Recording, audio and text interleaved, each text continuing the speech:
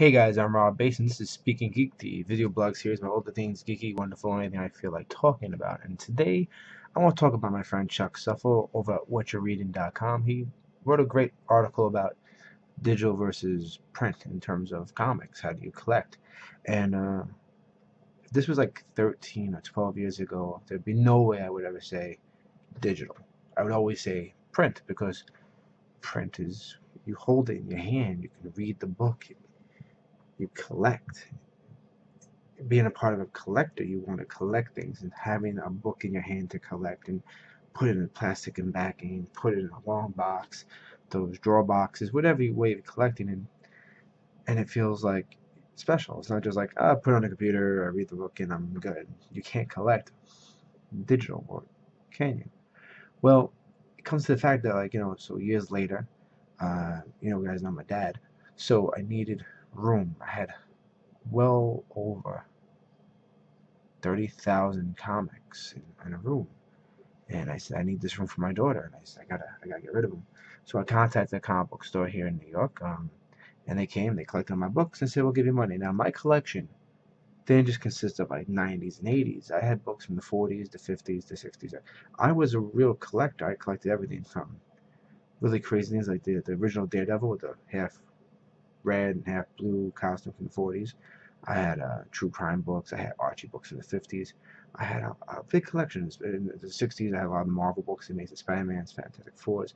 I had a really solid collection of comics, and worth good. The 70s, I had like the Punisher's first appearance, and had Wolverine's first appearance. I had a lot of great comics. Captain Marvel #1 and things to that nature. So I said, well, I'm just going to keep my Captain America books. And my wife kept her Vampirella and Dawn comic books, so she's a big fan of that. And miscellaneous comic books that we kind of really just enjoyed. And we dwindled that 30,000 to like maybe 10,000, maybe 5, 6,000. I haven't really counted, but I kept all my Cap stuff and stuff like that. And I kept all my trades because if I'm going to collect anything, I would collect the trade paperbacks. So I sold it, and I got a whopping $125.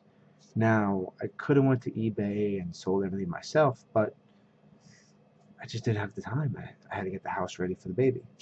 And so I pretty much got screwed out of my books. And, then I thought about it, well, if my books to a comic book store are only worth $125, why should I keep buying comics? I want to read them. I'll read the stories, but really I can't keep them. I'm going to run out of room again like I did the first time. And the baby's gonna get bigger. She's gonna need more things. She's gonna have her own things. And obviously, she's gonna collect like we do.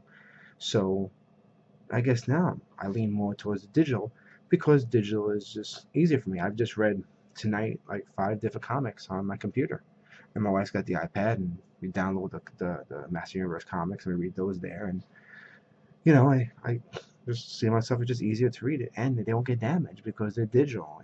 They get stored on some cloud server, and they'll still have them. So in a way, it's like digital wins because you just don't have room for every comic. I'll still buy my trades. I'm a big collector of history of comic books and things like that. So my question to you guys is, are you print fan or digital fan? I know where Chuck stands on it, and a lot of people. I mean, I find that there's a room for both, but limited for print, especially if you don't have a mansion. You're gonna end up putting it in a storage locker, paying money, then you'll lose it, and then some guy in storage just comes and takes it on you. So, alright guys, I'm Rob.